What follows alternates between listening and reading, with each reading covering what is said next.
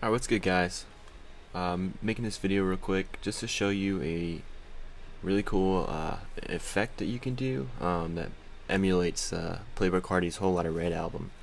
So here I've got the album cover pulled up. Basically what the effect does is gives it this almost ink print type look where it's just black and white contrasting. So first thing I do, I'm going to pull up a picture of Carti here, rasterize, so I'm going to convert it to a smart object, and then once that's done, go up here to filter, noise, and median, and what it's going to do is smooth out the image. It's going to take out some of the fine details, and you really want to just play around with it. You want a balance between, you don't want something like this where you really can't see any of his face, but you also don't want it to be almost too fine where you can see the marks in his skin. So somewhere in between. I think a good one might be around 8 here, which that's pretty good. So I'm gonna go ahead and apply that, and the next step is to go up here to threshold, and as you can see, comes out perfect right away.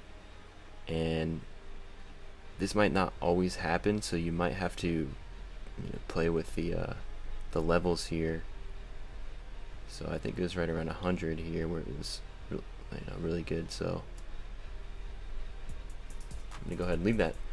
One thing I do want to show you really quickly is if you do want to, say, remove some of the darkness around his eyes, or say there was something maybe in his collar or buckle that you wanted to include, what you could do is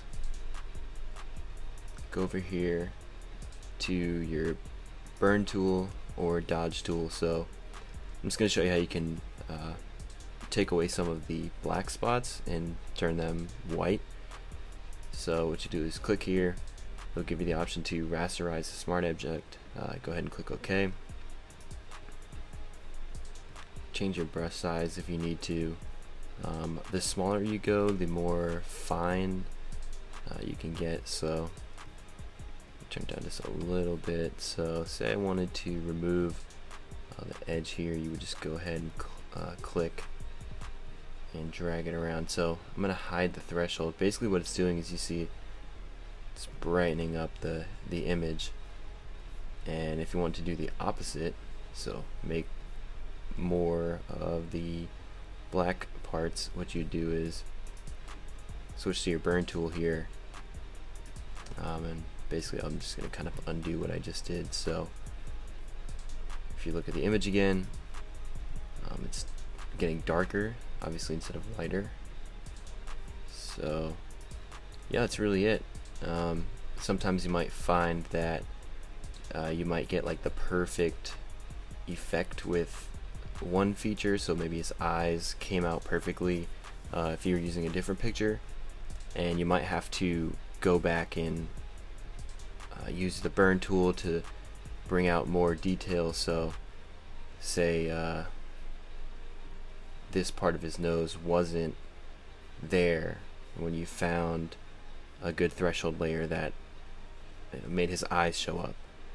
So you'd have to use the burn tool and go over those parts to bring it out. So really that's the effect. I'm going to go ahead and kind of do a side by side. So let me show you what the effect that I used and the album cover. So if you wanted to apply it to just this layer, what I do is I'll just select both of them, convert it to a smart object, and then now you can see the threshold is only applied to the one image.